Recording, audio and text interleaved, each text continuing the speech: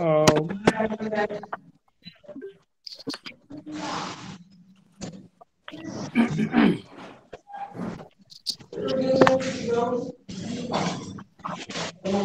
we begin our academic session 6.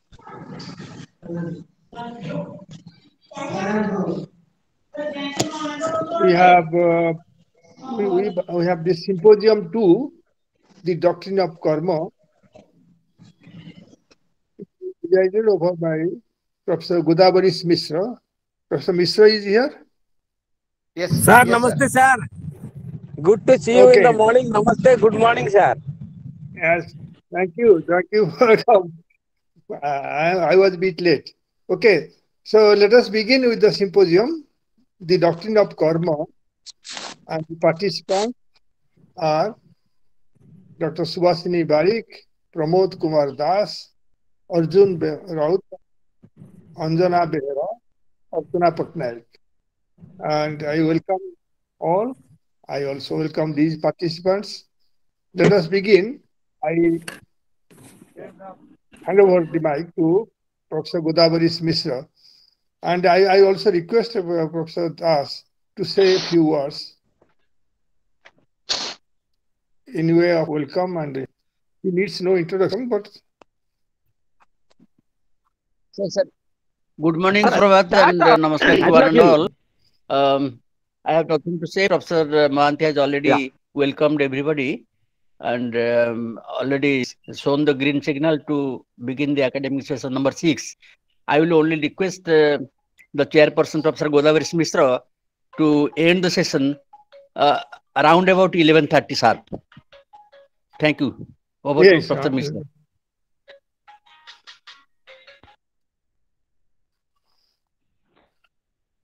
Over to Professor Mishra.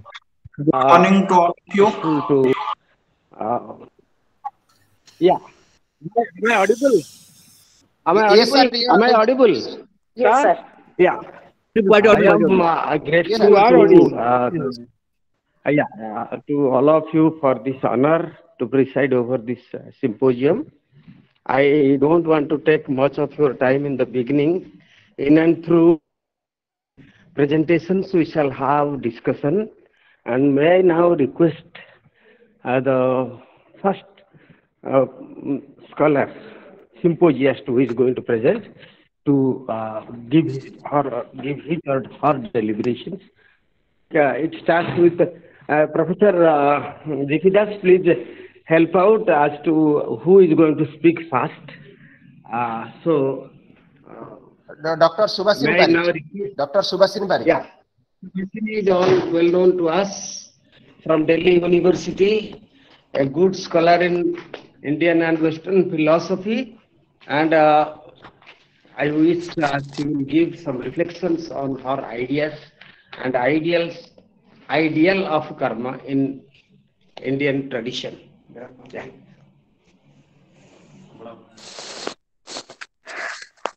Thank you, sir. Thank you so much. Nilachal निवासाय नित्याय परमात्मने Balabhadra सुभद्राभ्याम जगन्नाथाय tanam. Good morning and pranam to all whosoever is present over here. I express my heartfelt gratitude to the team AOPA to giving me this opportunity for being a symposiist for this 34th session of AOPA. Also, my sincere greetings, and it is a pleasure for me that Professor Godavarish Mishra is chairing this session of mine. My greetings to you, sir. My greetings to all the co-participants, co-speakers, and my greetings to all the participants who are here present for this session. Without taking much of a time, I have to start because many participants are there. So, theme of this paper is karma, the fundamental principle of human life and analysis. Being a karta or the doer, I'll sincerely try to put my best effort for the kriya of delivering this, kriya, all the action series, whatever I require for delivering this session, which is the goal of today, for me at least. This paper, I'm dividing into phase one, doctrine of karma, the historical aspect, or as it is presented to all of us. And second part is my analysis, which is the focus point of this paper. I have not written any paper, but I am trying to put forth my ideas, whatever the way I have understood this particular aspect. And I would look for the reflections of others in terms of comments, criticisms, whatever. I'm trying my best, and these are my ideas, whatever I understood, and I am, in a way, I'm trying to put forth myself as a karta for performing this act or act. I think human life is just like a flow of a river.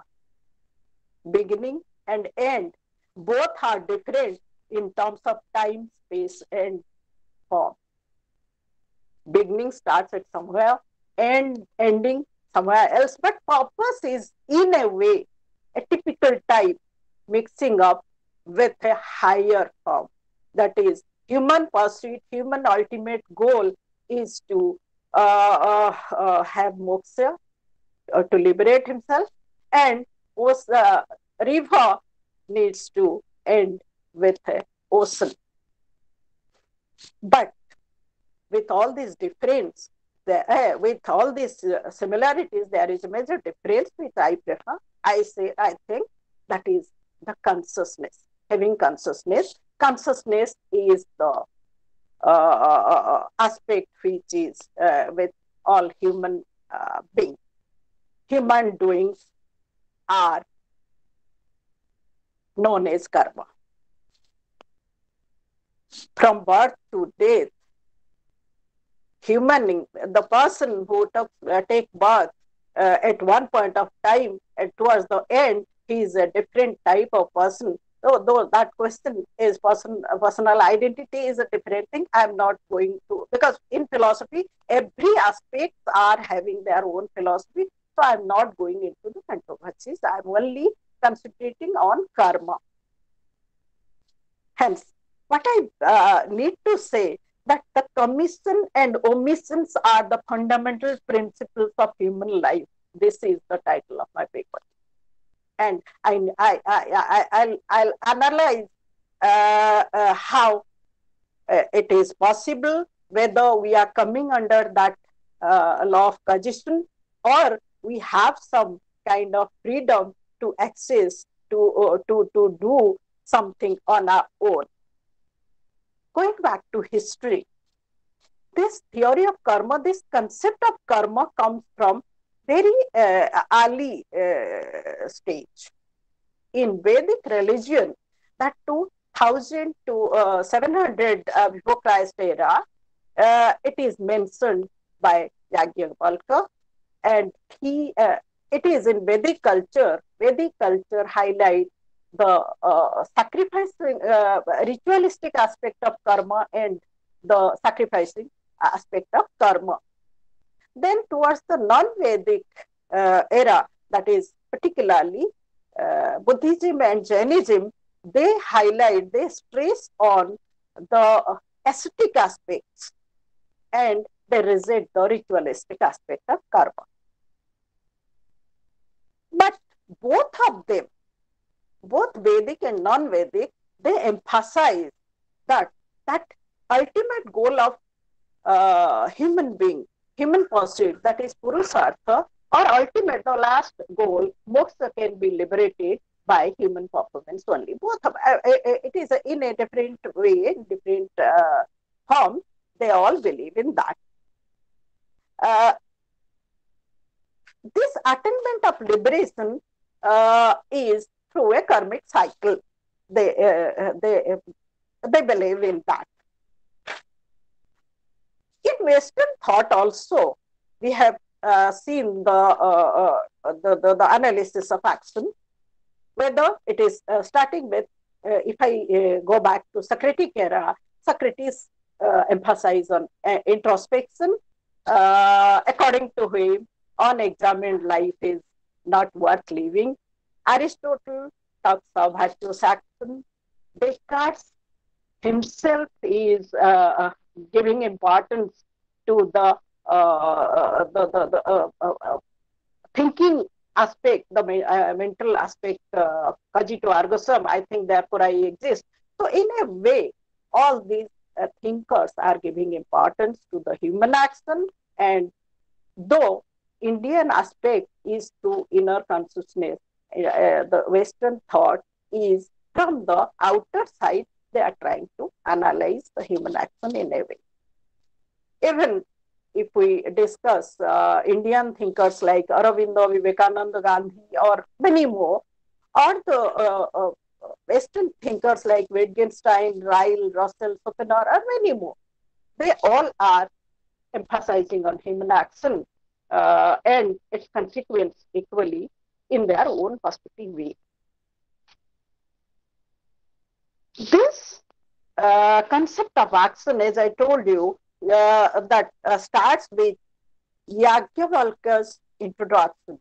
In Brihadaranyaka Upanishad, he says, as it does, so it becomes. By doing good, it becomes good.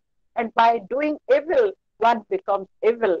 As is his desire, so is his will. As is his will, so is his deed. And whatever deed he does, that he will reap. This is a quotation from Brihadaranyaka. This is in between chapter 4.5 to 4.6. So, Subasini, tamo talk बहुत resound करूची.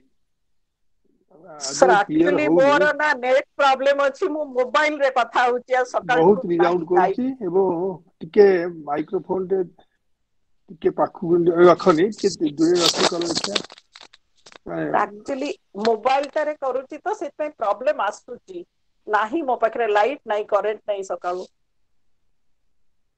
अन्यमाने जो माने अछंती, please mute yourself. समस्त mute कले बधा किछि solve हे परिबो. केवल ये रुहंतु सुभासिनी कहंतु, अन्यमाने म्यूट कर दियंतु निजको. Thank you. प्रोसीड. सर एबे सुना हो ठीक से? से ब्रेक करछि आ वॉइस ता बहुत ब्रेक करछि. सर एक्चुअली आज मोर लाइट नाही, मु मोबाइल रो माने तमरो करूछि. करेंट नाही मोबाइल सकाळू सर. प्राय समस्त मोबाइल ले करछथि. तमरो प्रेजेंटेशन किछ अछि की? नाही नाही मोर अखिर प्रेजेंटेशन नाही, मु खाली ताको एनालाइज कर देबी. आ आज ठीक अछि. आओ चालू continue. So now coming back to Indian theories of karmas, normally we discuss three types of karmas, that is Sanchita karma, Agami karma, and Prarabdha karma. Sanchita is again of two types. One is Praktana karma, yani ki the accumulated karmas of our past life, past or previous life. Kriyamana karma is the accumulated karma from this life. Agami karma is, the Sanchita karma, I can portray it like the arrows in a quiver. Agami karma is the future yet to come, and this is the arrow out of quiver and yet to ready to start. And Prarabdha karma is current, yani ki the ongoing karma, which is already in motion. I have done it. Partly I have done it. It is in motion and target is yet to be achieved. So these three karmas are, as it is discussed in Indian theory, we can keep it in the form of analysis in our Western part as well. Now, the last second part of the paper, that is analysis. I'm going to focus on the analysis part. Now I'm coming back to the theory of congestion, because we, being a part and parcel of this universe, we believe in theory of congestion. And theory of congestion says every event has its own cause. Ex nihilo nihil effect. Yani ki nothing comes out of nothing. Everything, whatever is happening here, whether it is a human action, whether it is something else, whatever is happening in and around us has its own justification, has a reason, has its own cause. Now question comes, can we put it in that causal aspect, human action, can we? Normally, when we discuss action, we say actions are not events. They are different from events. But can we make it different from this universal theory of congestion? Now the question comes over here. But is when we are going for the congestion causal theory, we have an antecedent and we have a consequence as well. We have, that antecedent, if we are putting the antecedent in a proper way, then consequence can be predictable. That is there. Subasini, another 3 minutes. Another 3 minutes. Yeah. Okay. So antecedent part is here. I am concentrating on human being, human action, human performance. Here it is a human being with its primary reason, with its pro attitude, and that is the mental factor as well as the physical factor, whatever he is doing, then the consequence will be the result part. So this antecedent is the primary reason that builds, or that comes in form of desire, intention, and belief, and the act of will, which drives the doer to have that result. And activity part is basic action. So here, if antecedent part is managed maximum, I believe that performance can be managed, because once you are managing the maximum antecedental part, because if your desire is perfect, you are putting the best effort in form of your will, then whatever may be the result, at least the person, the karta, will be satisfied for his performance, no matter whatever is the result. So that my analysis is that it is applicable to every human, that we cannot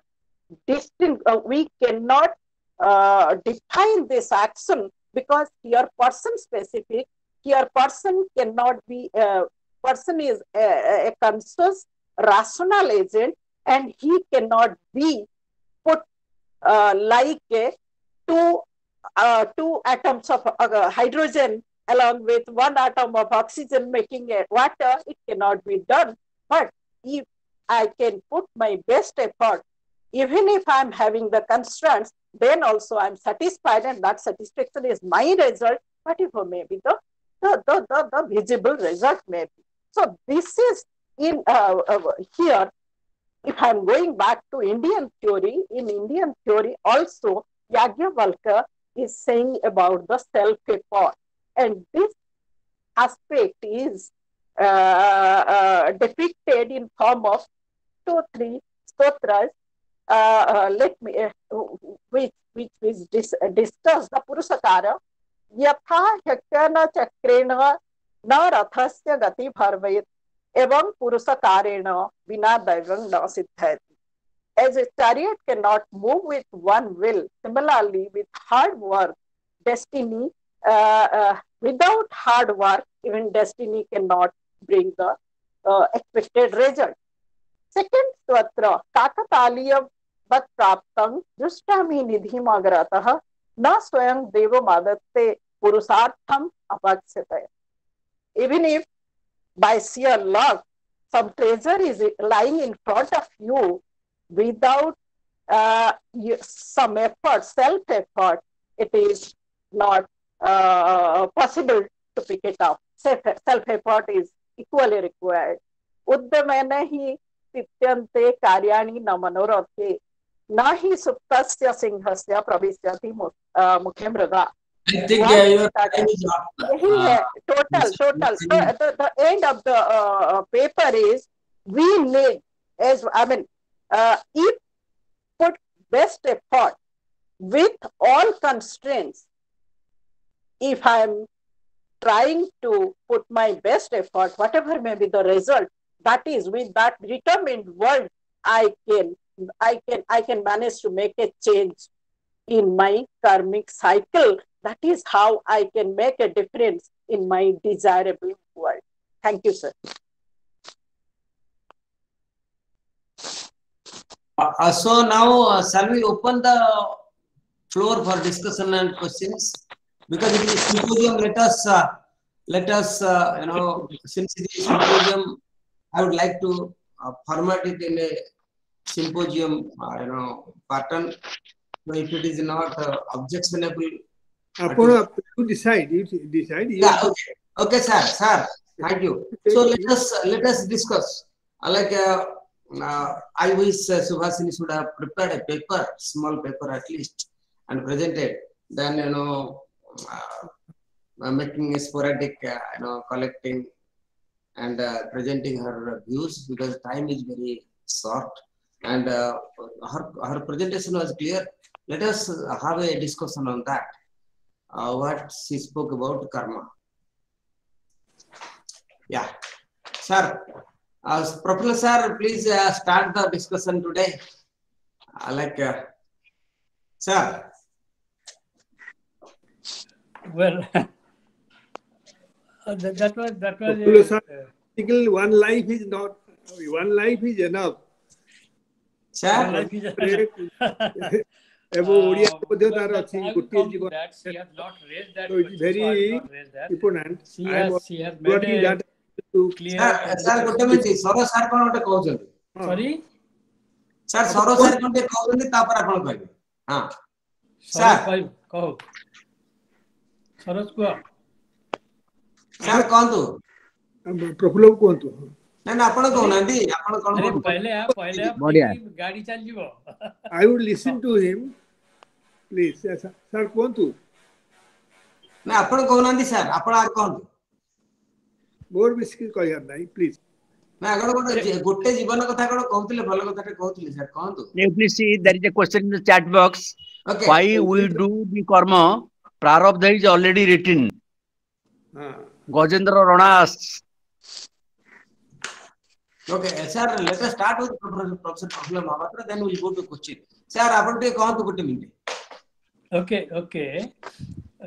Thank you, Mr. Chairman. Dr. Barik has presented a clear paper, and she has also mentioned about Purushakar, which means as you sow, so shall you reap. It's not an inviolable law. It can be, prarabdha can be prevented by self-effort. She has quoted Yajnavalkya. So, Jatha yekena chakrena rathasya na gatir bhavet evam purushakarena vina daivam siddhati. That she has quoted that rightly. So, so she has not made it very explicit, but what she has mentioned, she has implied that the law of karma is generally objective and inviolable, but not absolutely inviolable, because apart from adrushta, there is also something called self-effort, and by self-effort, even the bad effects of your karma can be effaced or can be avoided. So that is what she has implied. She should have expressed it explicitly, but anyway, that was how I understand the paper, and I think that was all right, and that presents the idea of karma. Like any moral law, it is subject to some violations. They are not absolutely inviolable. So also is the law of karma, not absolutely inviolable. The bad effects or even the good effects, the bad effects of a past karma can be prevented. Prevented by self-effort. So that was rightly mentioned. I think I agree with that position. Thank you, sir. Thank you. Thank you. Any other question, pertinent question that relates to her presentation? Very quick. We have questions. Yeah, can I ask a question? Rambabu, please. Please. It is a symposium. Just Prafullo sir remarked something which I think I should, ask a pertinent question. Is doctrine of karma a moral law? Yeah. A question to me or question to no, not to you. Sir, you are not answering. He is asking to everybody. This is very important. Is doctrine of karma is a moral law? So it is not to you. Like Subasini also, it is not to Subasini. Everybody will come back to that question later. It is a very important thing to discuss. Is doctrine of karma has anything to do with the moral law? Like he is trying to bridge between the India and the West. Okay. So Rambabu, I think this question we should stop your participation. Godavarish Babu, I have a submission. In response to Professor Majhi. A la Wittgenstein, I may say that the law of karma is not a law, but the form of a law.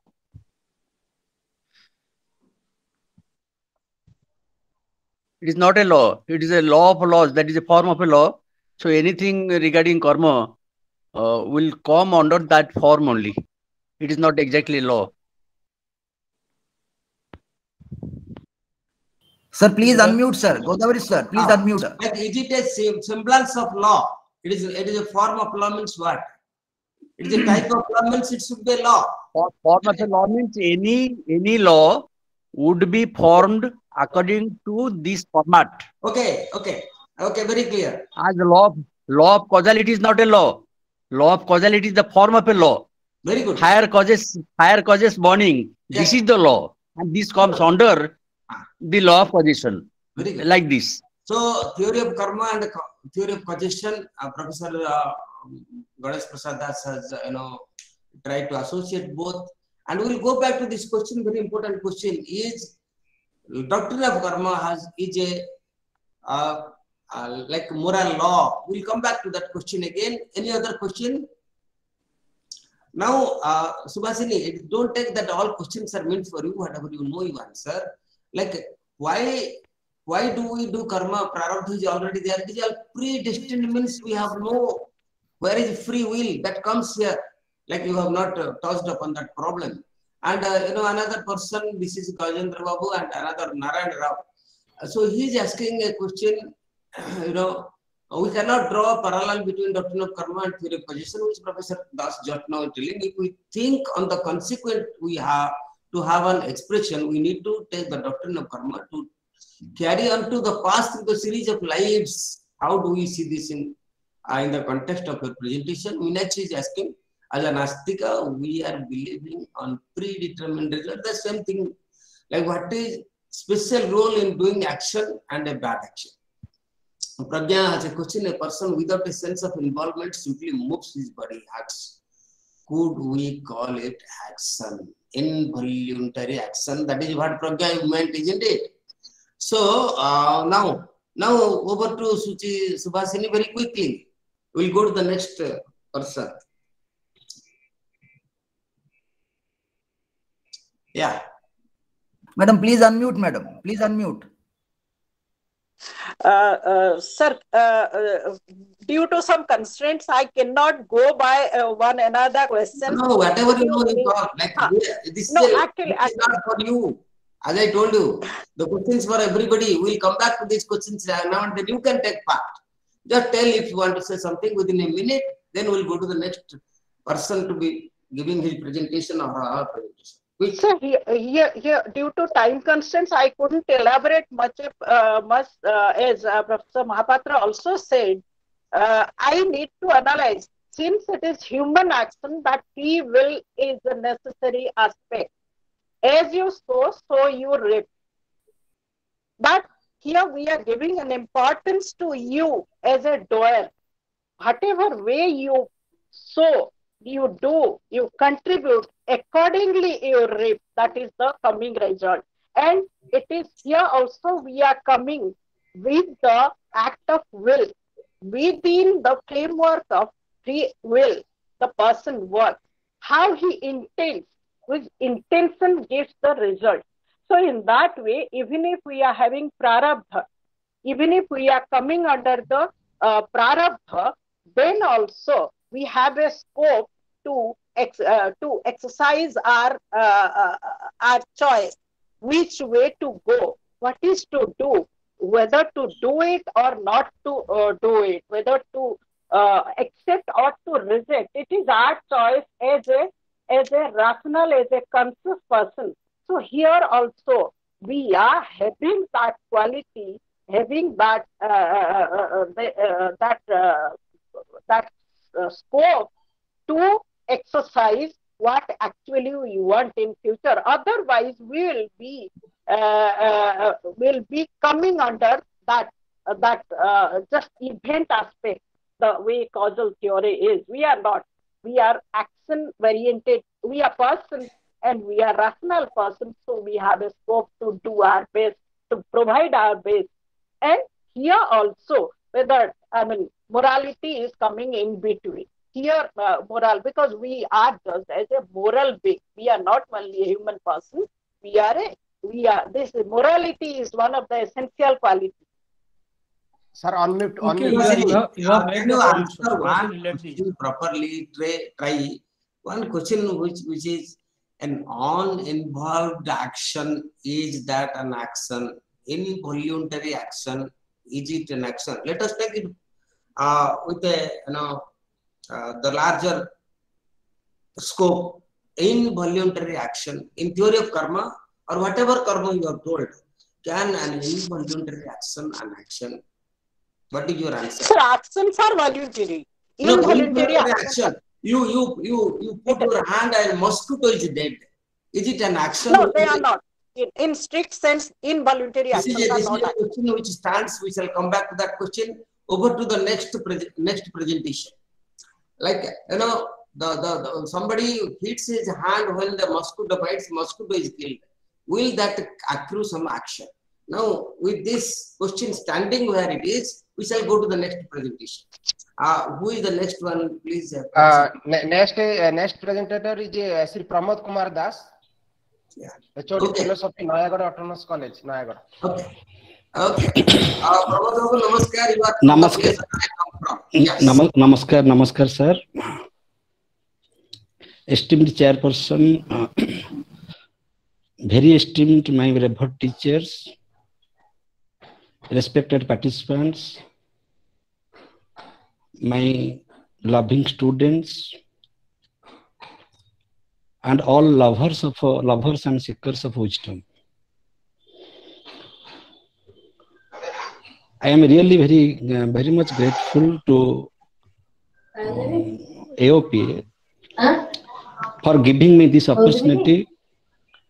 Please mute all. The organizers should mute all.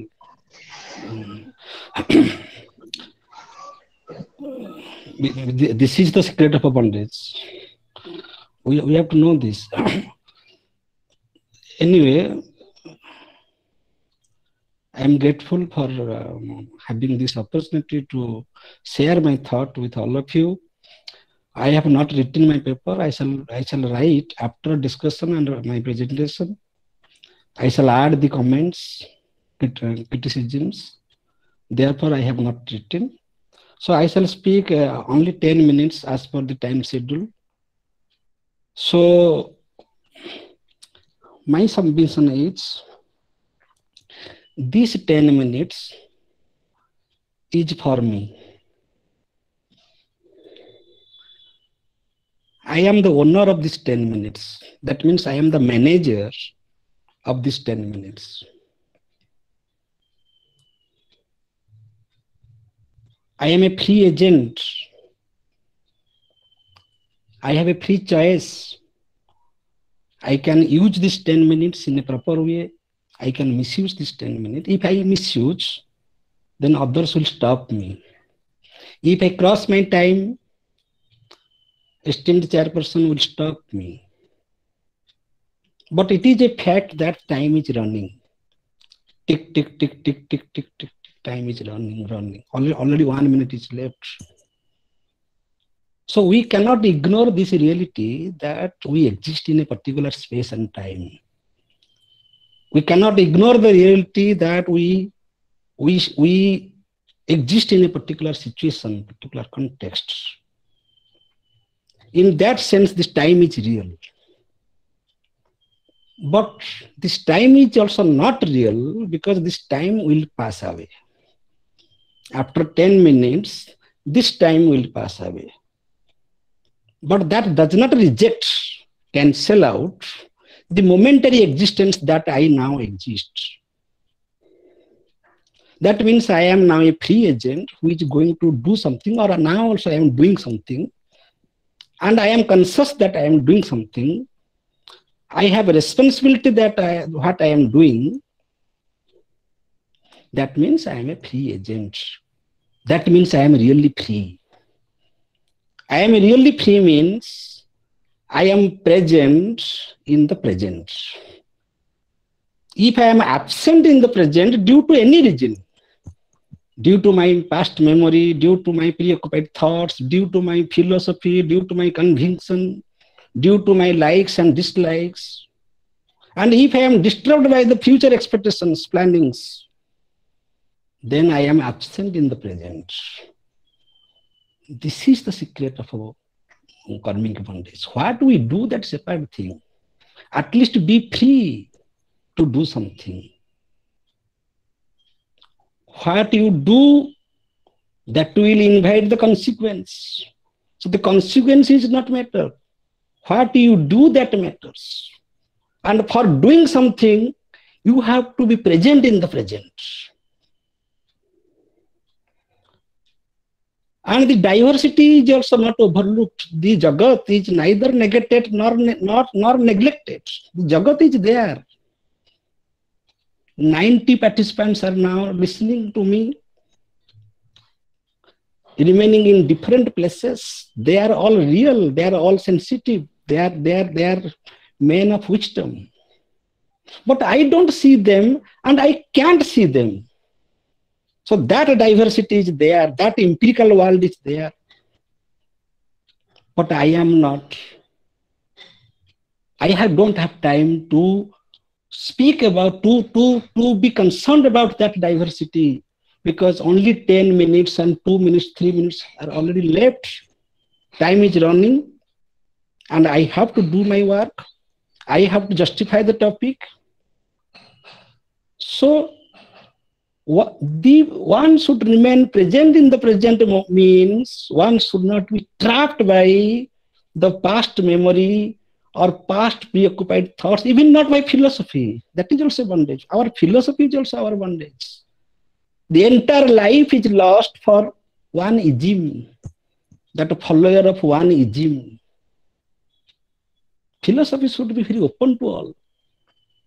This is true for one perspective. That is true from another perspective. Indian philosophy is relevant from Indian perspective. Western philosophy is relevant from Western perspective. These are all perspectives.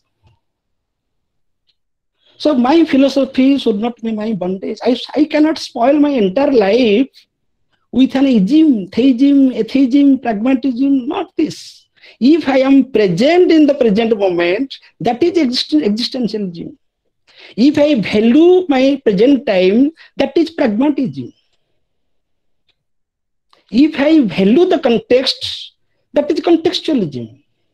That is practical ethics.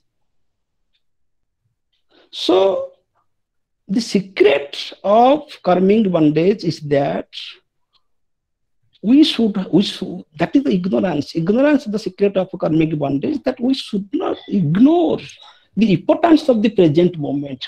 Remaining in the present, I am roaming in the past or in future.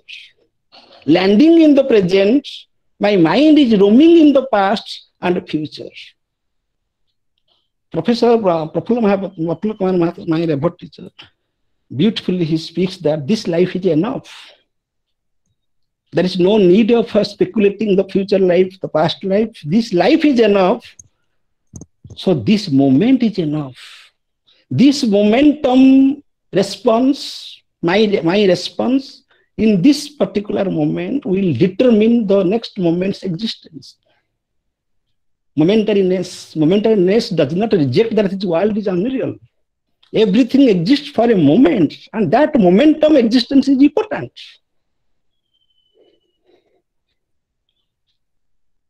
So the secret of a karmic bondage is that in the Bhagavad Gita, karma should be backed by right knowledge and right feelings. Jnana, karma, bhakti, samuchaya.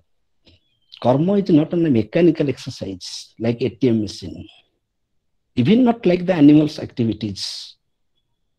So right knowledge should be there. Right feelings should be there. So jnana, karma, bhakti, these three are integrally necessary for doing any action. Otherwise, you cannot do niskama karma. Right knowledge is necessary, and that is the knowledge of the dialectics. That is the knowledge of the all possible perspectives. That this is true from this perspective, and that is true from that perspective. The entire Bhagavad Gita is full of dialectics. Here the unmanifest is accepted and the manifestation is accepted. Here kama as a purusartha is accepted, niskama is accepted. Here attachment is accepted and detachment is accepted. Here khero is accepted and akhero is accepted. Here dharma as an universal value is accepted and swadharma is accepted. So, Pramod Babu, another 2 minutes. Yes, sir. Yes, sir. So that knowledge is necessary. Knowledge of the metaphysics, knowledge of the ontology is necessary for doing our swadharma, for doing our action in a particular context. Without that, we cannot be free from karmic bondage. And right feeling means my commitment for the values, commitment for my action. Commitment means there is no compromise in my understanding. That my mind should be really rational, means it must be open to all perspectives. So my point is that whatever we take as the action, that is a mistake. We mistake the reaction as action. The question is, whatever I am doing, is it an action or a reaction? Really, it is the reaction of maybe it should not be the reaction. Many times, 90% of our actions are the reactions of our anger, reaction of our greed, reaction of our jealousy, reaction of comparison, many reactions. You did something, but you did not do an action, you just reacted. And we take that reaction as action. So one should... I think we should stop, Pramod Babu. Time is up. We'll come back to you. And I would like one question on his presentation. Only one question. So far, see, we are collecting questions. First question is theory of karma a moral law? Second, does involuntary action accrue karma? 2 questions we have collected. One more question from this presentation we can have. We'll discuss that a little later. Yeah. Can I put a question? Yeah. My feeling is, what a person does, he is the agent and he is not going to enjoy the fruit of his action. It is the society that will enjoy the fruit of his action. If somebody is a good doctor, his action will be by his action, society will be benefited. If does something bad, then the society is going to be harmed by that. So our individual actions also influence our social life and our social existence. That is one aspect. And the second point that occurs to my mind is that in our social situations are such that to justify some social evils or social ills, we have our thinkers of that time have introduced this notion of past life, past karma, all that. I think Dhaneshwar Babu, apanka question ta it is very clear. The question is, does altruistic action form a part of individual karma, and how to explain it? I think we should stop there. Sir, Go one to the question. next. Sir, one question. Yeah, okay. Okay. Sir, I have a question. My point is whether an action is good, bad, right, wrong, who will decide that? Okay, how to decide the absolute good and bad? What is good and bad? Is it not relative or is it absolute? Like when we say that good action brings good result, bad action brings bad result, then my point is how I am deciding that whether my action is good or right, or who is the authority to decide? Okay. This is a okay. Then Jayanti, please very quickly. Yes, sir. Good morning, sir. Actually, my question is that when you said that in continuation with the previous speaker, yes, who decides what is right? And then you said that am I free to decide my nature of action? So when the objective laws are there, and how much free I am? So that is my question. Does the individual has freedom to decide his action as to whether it is good or bad? That is your question. Yes, okay. Sir. So with these questions, let us not go to the answers. We will come back to the answers. Professor Das, Pramod Kumar Das, we will come back to the answers little later. Now, next presentation.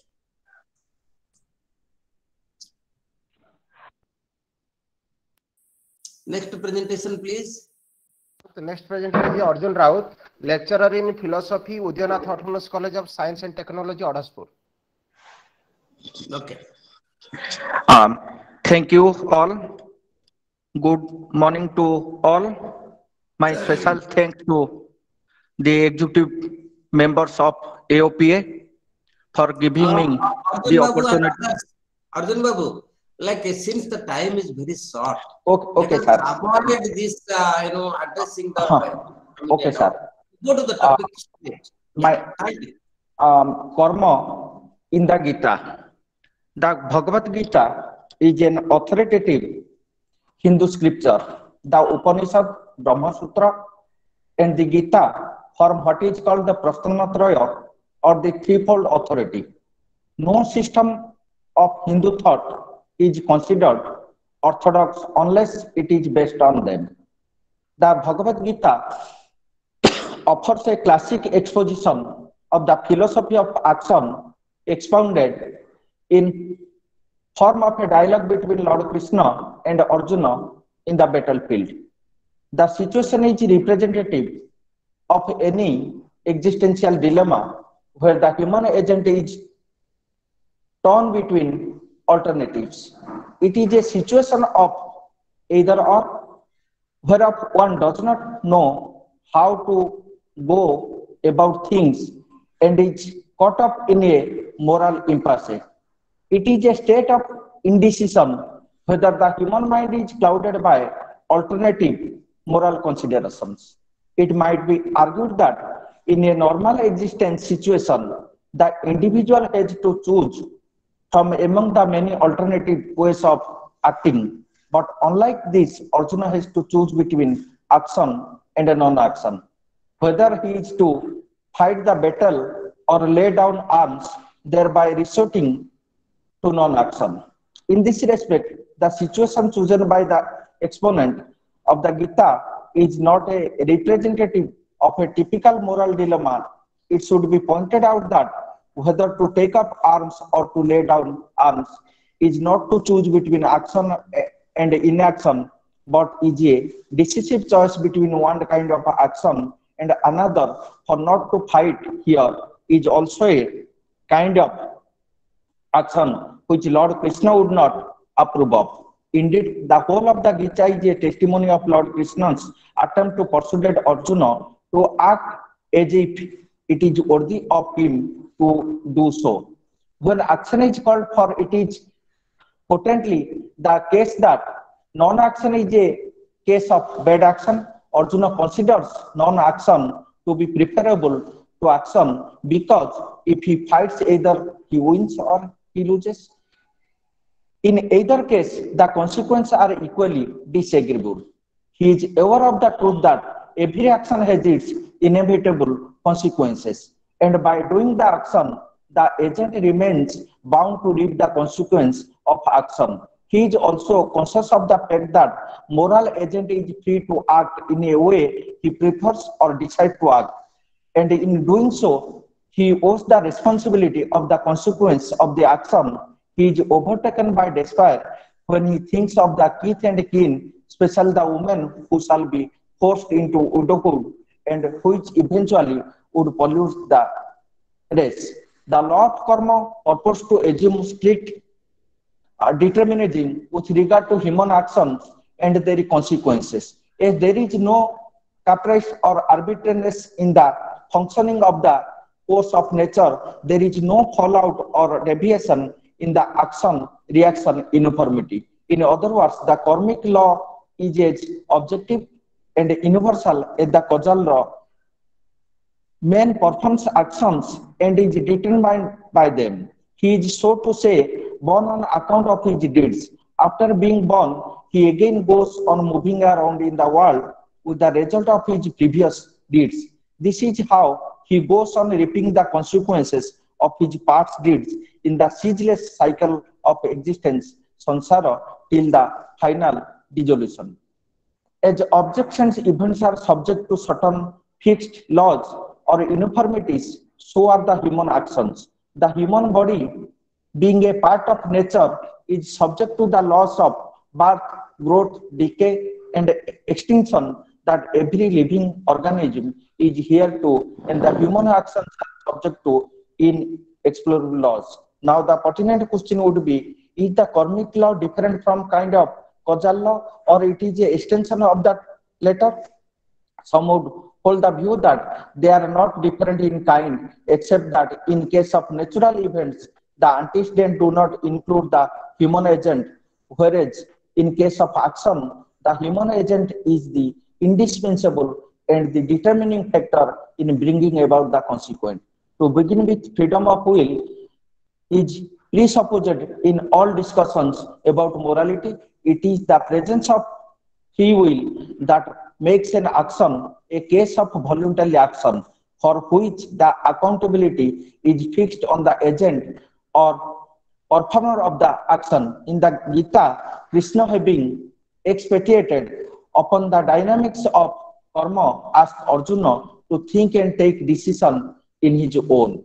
The free will again presupposes a distinctive of the human species. It is only the humans who have the capacity to discrimination between right and wrong, pleasurable and preferable. It is rational discrimination which efforts one to right knowledge that in turn enables him to do the righteous action.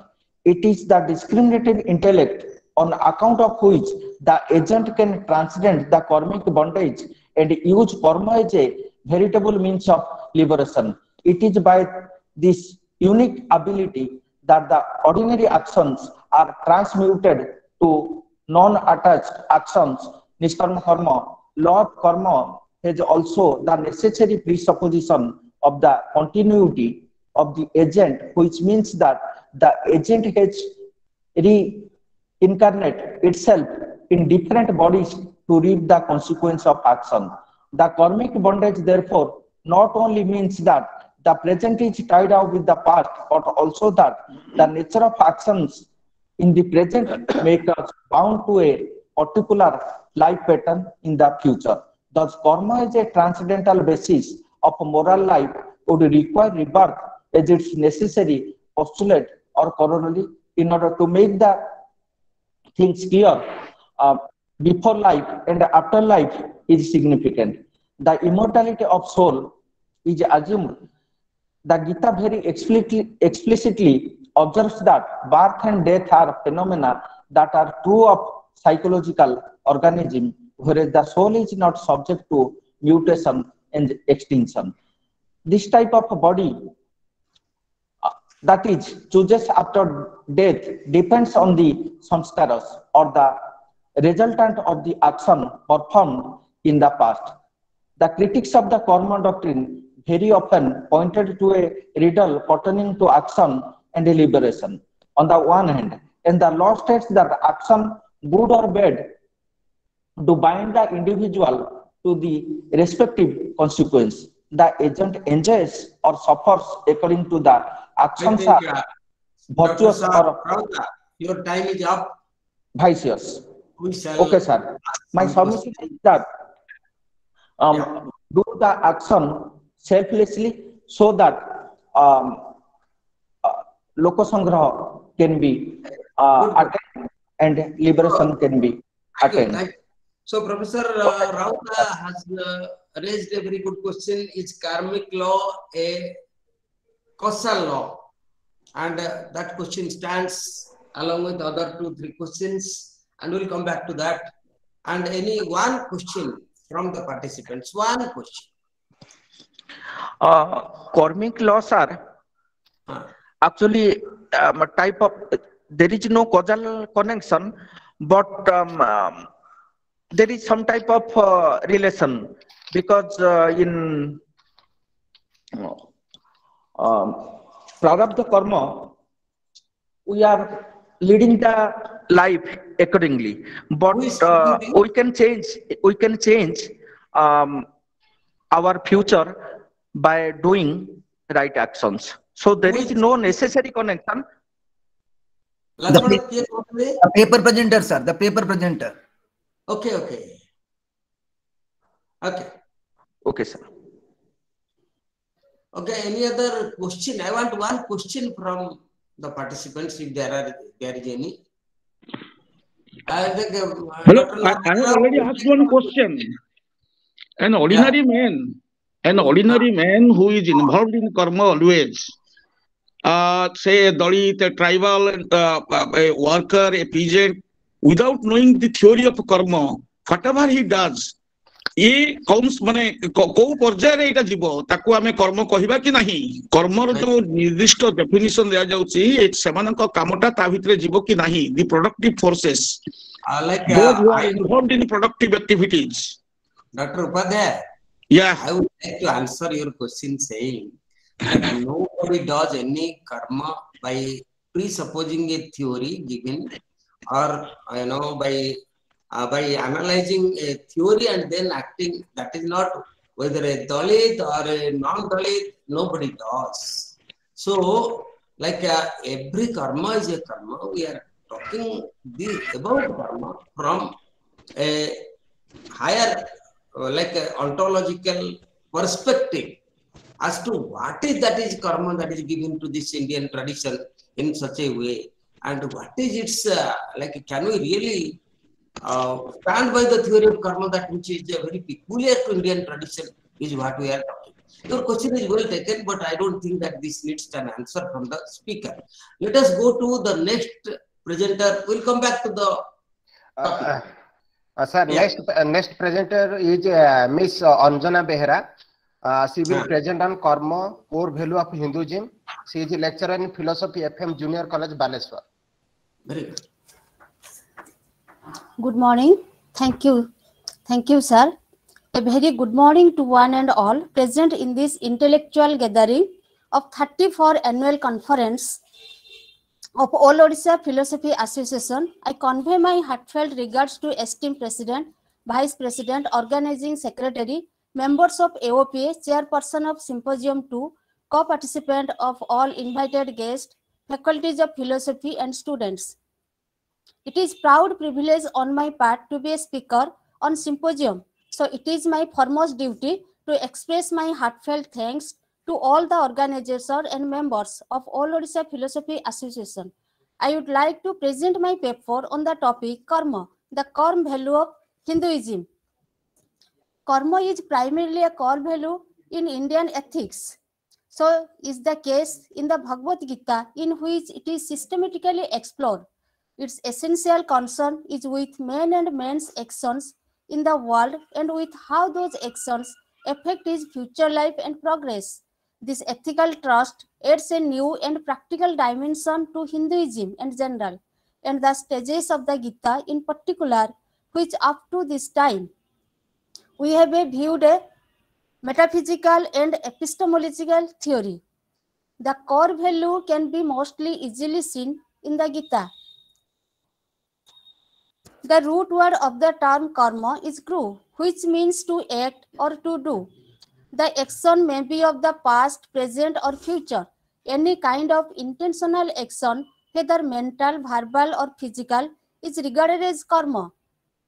It refers to an action performed with a definite purpose, the result of which, either good or bad or mixed, sooner or later. The term karma is used to refer a volitional act as well as the forces that arise from these acts. In its ultimate sense, karma means all moral and immoral actions. Karma is the sum total of our acts, both in the present life and in the preceding birth. Karma means not only an action, but also the result of an action. The consequence of an action cannot be conceived separately. It is part of an action and cannot be isolated from it.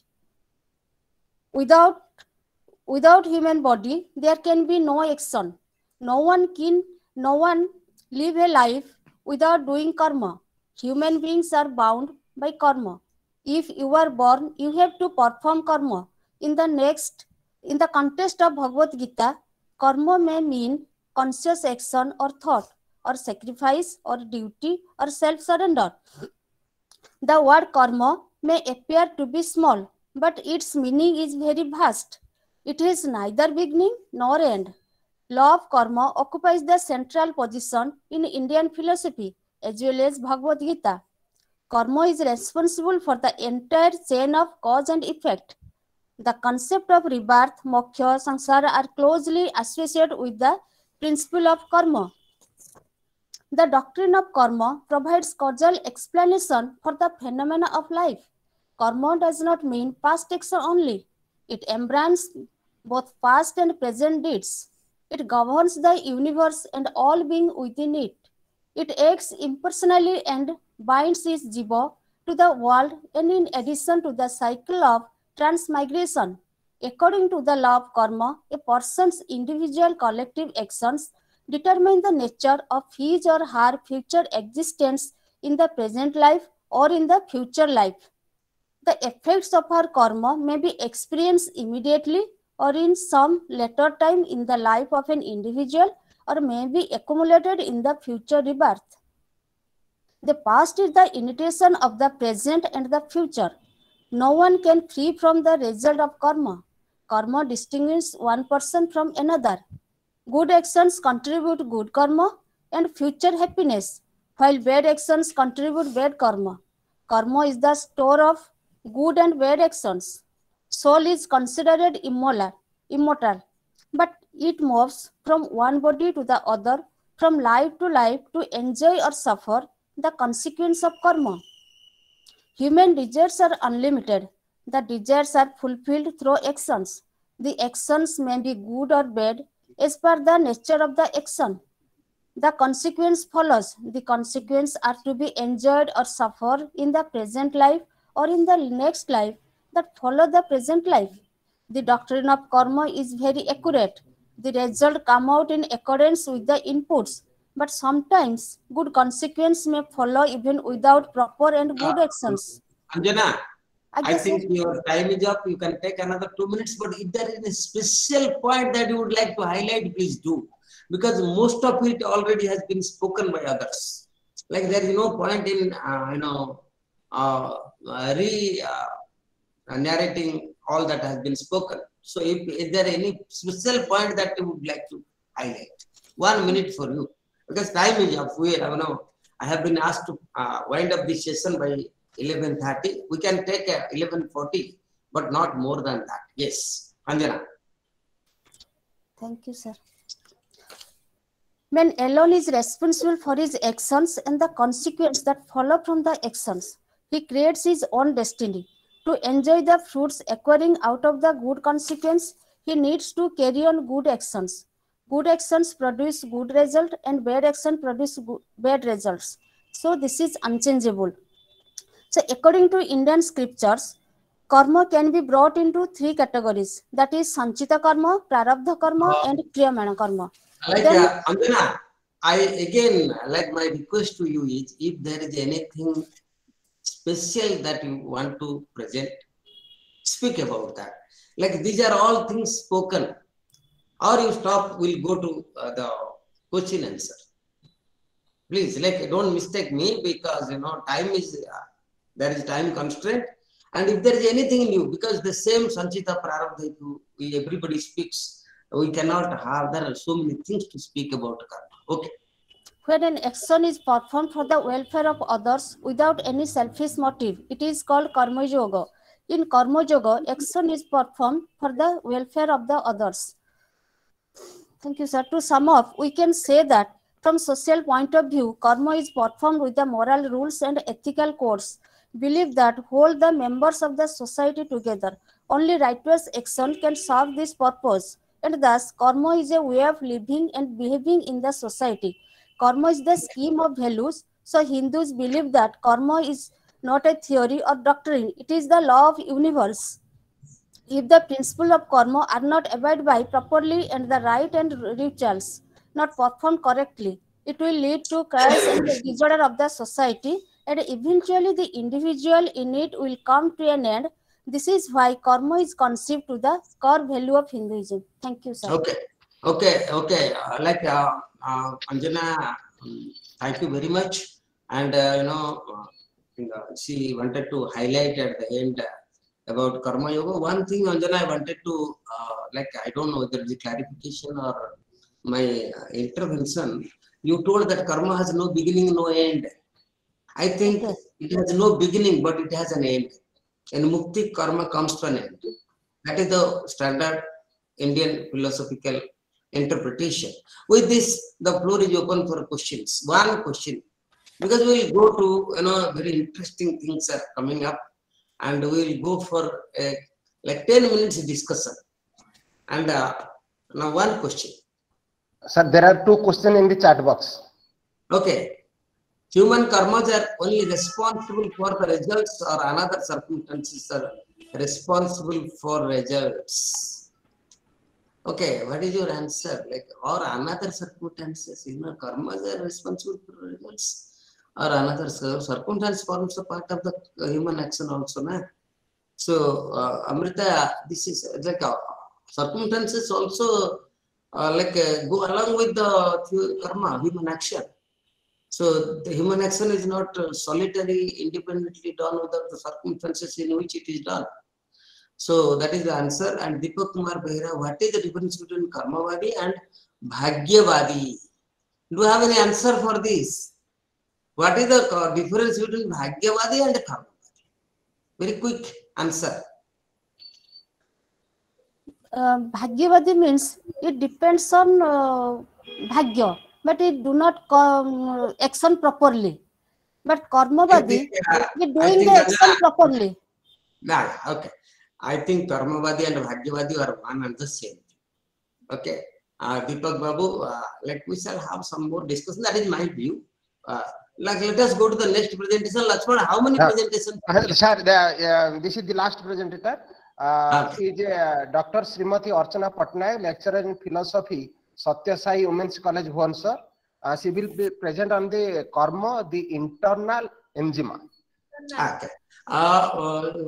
Dr. Pattanaik, Archana, please avoid addressing all of us for 5 minutes. It takes a long time. That I thank all that. Please avoid.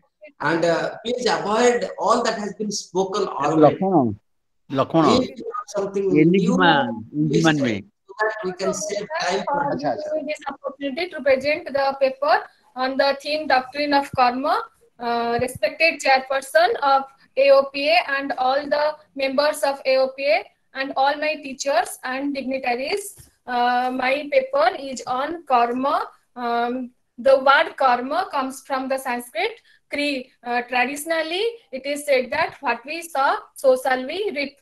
The theory or idea of it is originally used to refer to the conscious being, only humans, because they can act. So human beings are the moral agent. They are have intentions in their action, but animals or inanimate objects activities are not moral, are not governed by any moral sense of responsibility. Responsibility is inbuilt into the concept of action, but here karma has been taken in a narrow sense. When we say that the agent who does the action will also suffer from its consequences. If it is not in this birth, then it will follow him in the next birth. So here I am trying to show that we are responsible for our action. Here I am trying to present the doctrine of karma in a modified sense with reference to Sadhguru. Karma means action. Which action? It is my action. Who is responsible for this? It is my responsibility. If you understand this simple formulation, karma will fall into place. Just the way I am right now is of my making. Archana, can I intervene? Who is the Sadguru? There are so many Sadgurus. Ankul Chandra, with reference to Ankul Chandra also. No, Ankul Chandra, because Jagi, prophets are, saints are there. Okay. So go ahead. So for every action we perform, there is a consequence. Whether the consequence bears fruit today or tomorrow or 10 years later is irrelevant. The point is that it always bears fruit today or so some deeds one performed unconsciously many years ago may have their consequence today. Fate is the unconscious creation. It is extremely important that every aspect of one's life happen consciously. According to Sri Sri Thakur Ankul Chandra, in your every condition, just try to understand his blissful will. With eyes on the Supreme Father, work on his will, his fate. An unconscious life seems to be easy because one don't have to do anything other than that life by our patterns and compulsions. But an unconscious life will not unfold the way one wants it to. A conscious life will unfold in the best possible way for us. The significance of karma is that it means that none of one's identity is derived from beliefs, ideologies, religions, and systems of morality. All of them are capable of constant evolution. If karma means taking complete responsibility, then what is grace? What is the role of divine in our life? Is karma a denial of God? No, it is not. Let's look closely. What do we mean? We use the word divine. By the divine, we mean the source of creation. Where is the source? The answer is it is within you, and we are responsible, like the musk deer. The kasturi is present in its napi, but it is searching it outside, and in this way falls on the trap of the hunter. Thus, if we know only the physical life, live in a particular way, if we know the mental and emotional dimension of your life, we will live a deeper life. But if we touch the very source of life, it is available for grace. So the entire life becomes divine. The one thing every seeker needs to remember is that the inner journey can be undertaken by alone. The realization is something sometimes scary, but those who are used to living in groups, making collective life decisions, here one can work together in the outside world, but in the inner world, everybody walks alone. For example, a yogi was walking through the forest. He met a dacoit. This dacoit has a reputation for looting and murder. He was about to strike the yogi when the yogi asked, "Why are you accumulating these terrible karmas?" He answered that, "To support my family, I am responsible for my wife, children, and old parents. I have to kill you." Yogi said, "If you are doing this for their sake, it is also time you found out that is they carry your burden of your karma. Please go home and find out." Archana, wind up. Wind up. Please wind up. Yeah. Okay.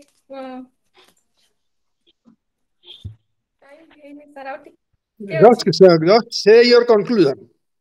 Yeah, just say your conclusion. Yeah. Just come to your conclusion. Just one or two sentences. Humans are composed of 5 bodies: the physical body, mental body, and energy body, and etheric body, and bliss body. Karma is primarily implemented on the first 3 levels, and there is misconception about karma yoga.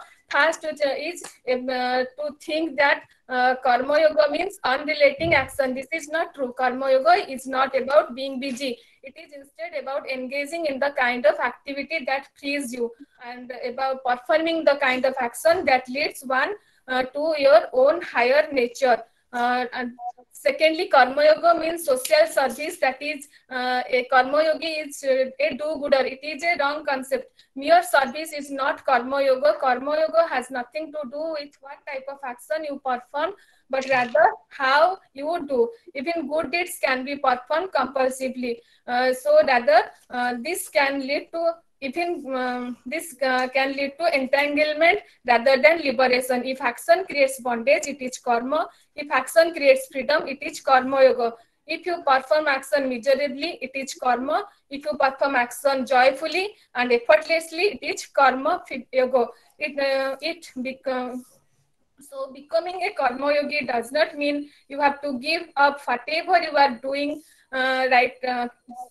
create a more joyful doing right now. It means you do it with wholehearted involvement, and in the process helps to create a more joyful world where you go. So the basis of karma falls into 2 sets. One, either by acting with awareness or by acting with total abandonment. If you can do it with both, you are liberated, and awareness is a far deeper dimension. Awareness is inclusiveness, a way of embracing the entire existence. Abandon means that your involvement has become so intense that you are willing to abandon yourself. This is about oneself. So, Rina, the basis of karma yoga is to involve the process, not the product. Karma yoga reminds us that action never a problem. It is expectation of the fruit of action that causes suffering. If you simply enjoy what you do, work it as wholeheartedly, there is no question of suffering at all. Prophets are materialized living embodiments of the way to heaven. Hence, man can seldom approach God by them. So only human beings who is utterly blissful would be able to recommend renouncing the fruit of one's action. Repeating a scriptural truth without an inner experience of it is futile exercise. Okay, I think you have really made a point. So according to Sadhguru, okay, you have said. Terms of lifetimes. Complete it. Come to the conclusion. Okay, thank you. Just living moment. Karma, in the conclusion, I found that karma has multifarious aspects. Think it in terms of just living moments. A balanced existence is a blessed life.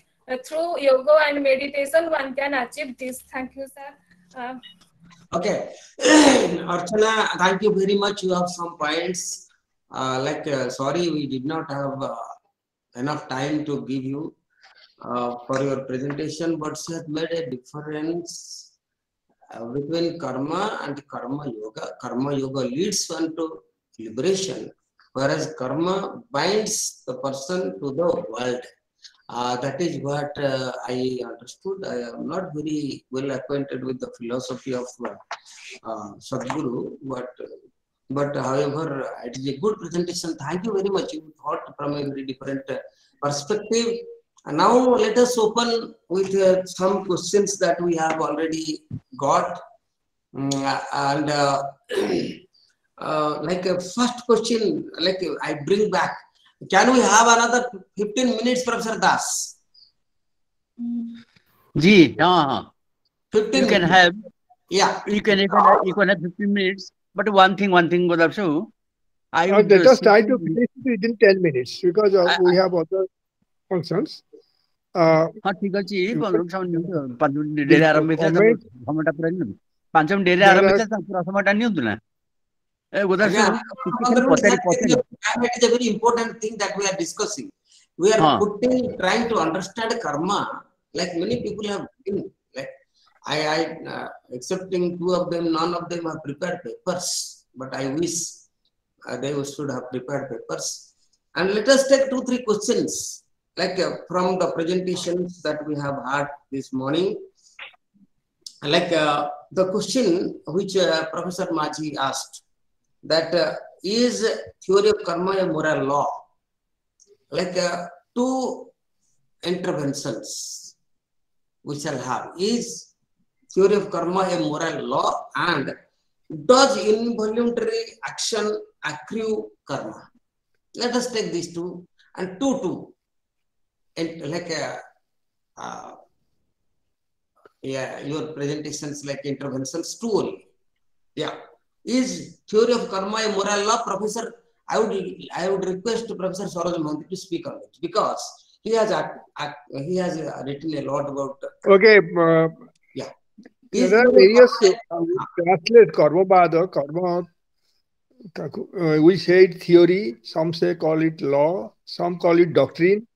So the different in English translation we use these words. Karma is these words are used. Karma, doctrine, law, or other principle of karma. So these are the different ways of saying. But everything has a problem. Every way, any of these way of describing karma has a problem. So it's the question is whether it's a moral law. Definitely, it is intended to be a moral principle. It is posited to explain the responsibility of human beings for their actions. So in that sense, it is a moral. It is something pertaining to morality. Karma. There are many presuppositions of karma doctrine. One is that man is responsible for his actions. And for the which the consequences karma phala acquires to him.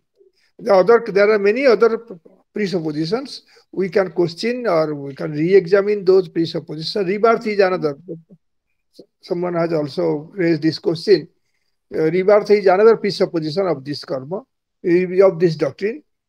So if we take away these presuppositions, if we examine these things, then they would all, the karma doctrine fails to stand on its own. Okay. There are many points on which we can debate.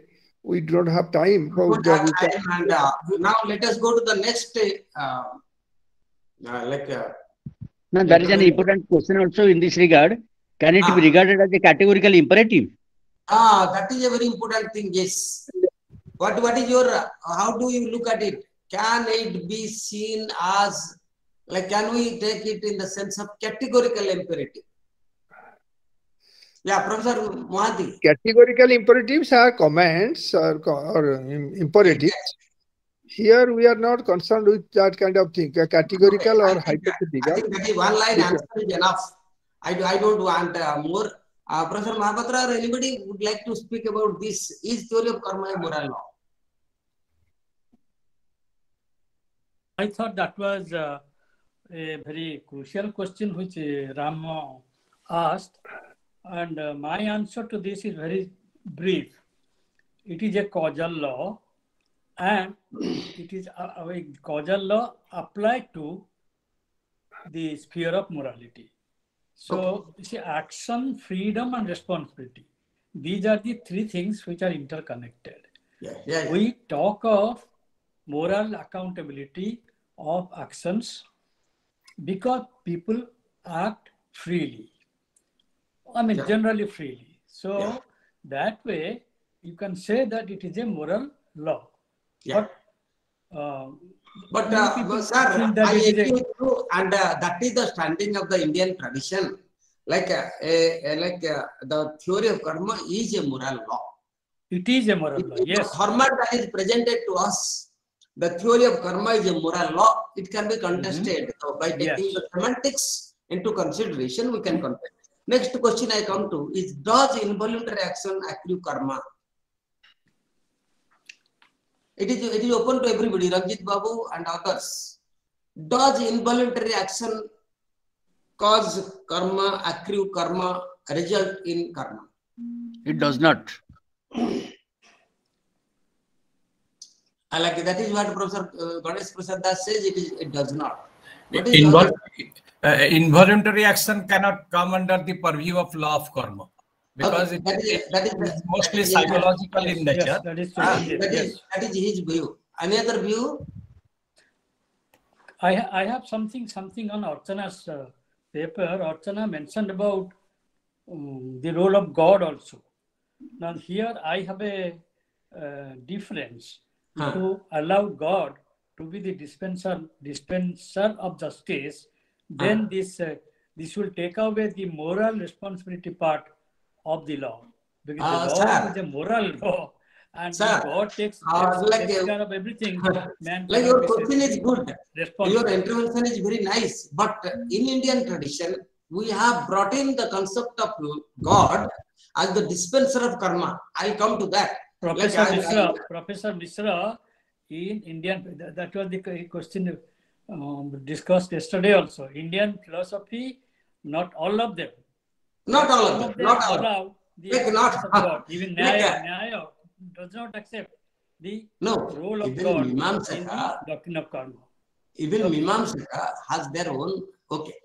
Any other? Godavarish Babu, with regard to your query regarding who is Sadguru, Archana said that he is Anukul Chandra, but he is not. Sadguru is somebody else belonging to Maharashtra. Jagi. There are so many Sadgurus. That's a very he is branded as Sadguru, and many YouTube videos are available on the head of Sadguru. There is a book by Sadguru. Crucial question. Sadguru. He has quoted Sadguru and said many things over it. But she is trying to deal with the philosophy of Anukula Chandra. So friends. No. He has referred to both Sadguru, Jagi and he has mentioned both. And there is a book by Sadguru that is to which she was referring. But is it a crucial question to the law of karma, Sadguru or not? No. He's bringing out his heart. Never. Yeah. Never. So thank you very much. We'll have another few minutes. Just let me put up my whatever I wanted to say. Like, when Subasini started, like on an unexamined life is not worth living. She emphasized on the ideal of karma, like action. In Socratic and Greek tradition, where you don't find anything on karma, But as we have seen the Vedantic tradition, this whether the Jivan Mukti is possible or not possible, whether man should get liberated when he is alive or not alive. The Prarabdha karma plays an important role. The Prarabdha must end for the person to get liberated. There are two things that even within Advaita, there are some who do not accept Jivan Mukti. They say that the body as a product of karma should fall off for the liberation to come. But there is another view that Prarabdha has some compassion for the person. He has to work. This is a Bodhisattva Jivan Mukta concept which is being yologized in our tradition, and that is how the karma keeps body running till it falls off. And this one of the very important things I wanted to present before you all. In the tradition in Indian tradition, we have charaka. who was a great follower of Panchashikha and Samkhya school, he says, you have been talking about karma all these days, no? Karma will bring you disease and death and all that. I will find out a system which can do away with this karma theory.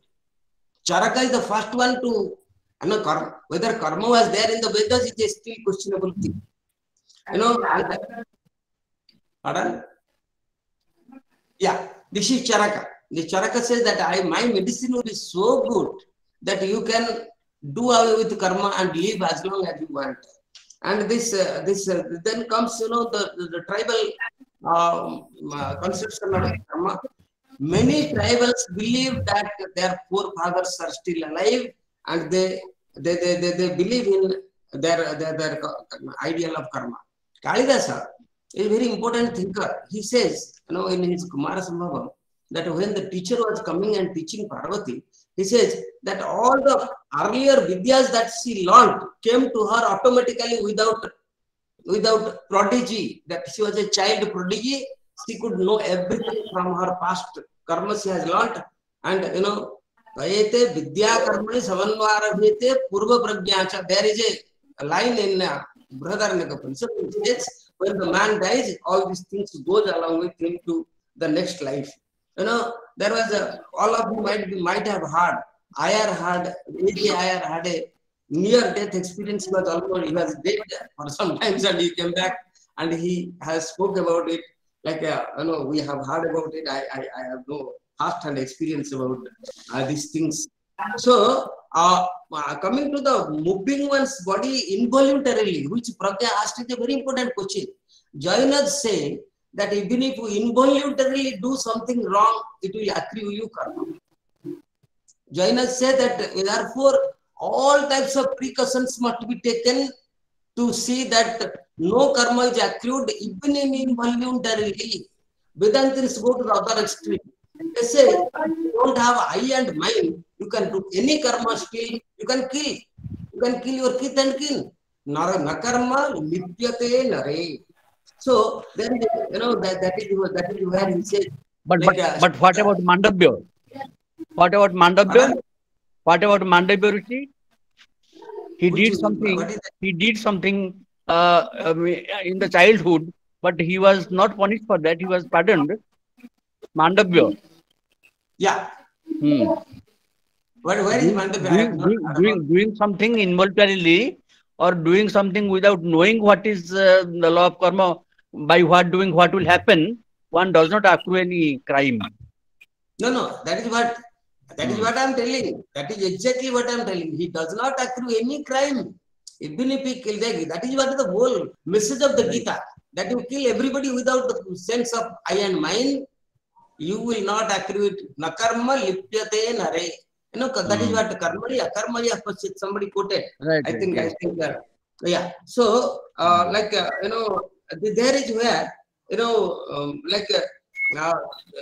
is a difference between jagat and samsara. A person can get rid of his karma and still live in jagat. And a karma, what is karma? What is what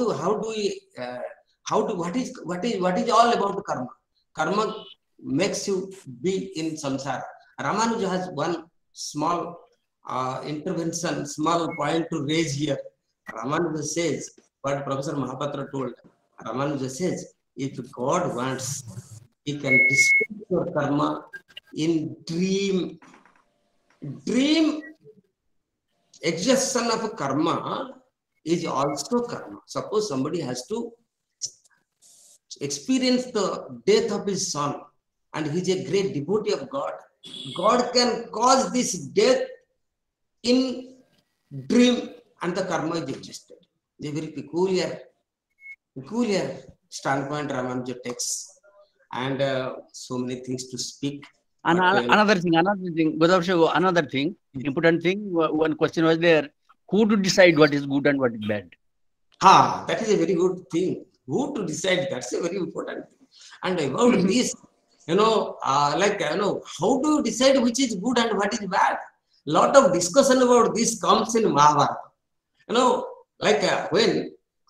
will give you one small example. When Draupadi was getting married, he comes from Panchala where the people marry one girl, one boy.